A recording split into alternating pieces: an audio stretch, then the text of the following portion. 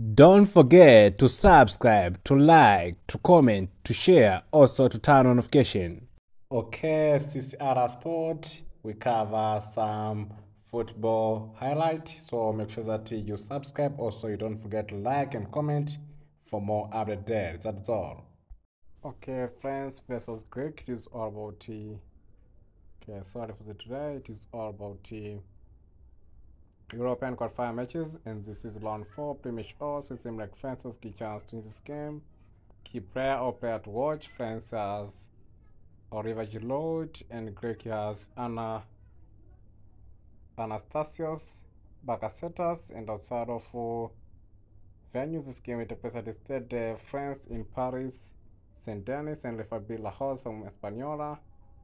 Group standing both belong to Group B, same group with Netherlands, Ireland, and Gibraltar. Okay, head matches.